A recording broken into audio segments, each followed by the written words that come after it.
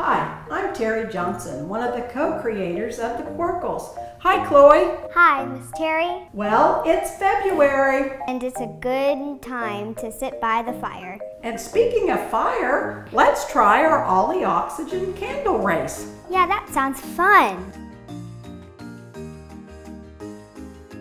I'm going to take a lighter. Now this would be only done by grown-ups. I'm going to take it and light my candles. I have two identical candles. I have a pint jar and a half pint jar. Now we know that fire takes three things to be a fire: heat, fuel, and oxygen. If we take our jar and put over our candle, what are we going to be cutting off? The oxygen. The oxygen. So which one of these jars do you think the fire would last the longest? This one. On the count of three, we are going to cover our candles with our jars. 1, 2, 3.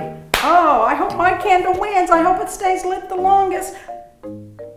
Uh-oh. Oh my goodness, what did we discover, Chloe? That this one has a lot more oxygen than that one. That's right, but we also discovered that fire has to have oxygen to stay lit. Hey, fire would also be good for roasting marshmallows to put inside your s'mores or sometimes hot chocolate. It sure would, Chloe. Stay warm. For more Quirkles experiments, check out Quirkles.com or our YouTube channel.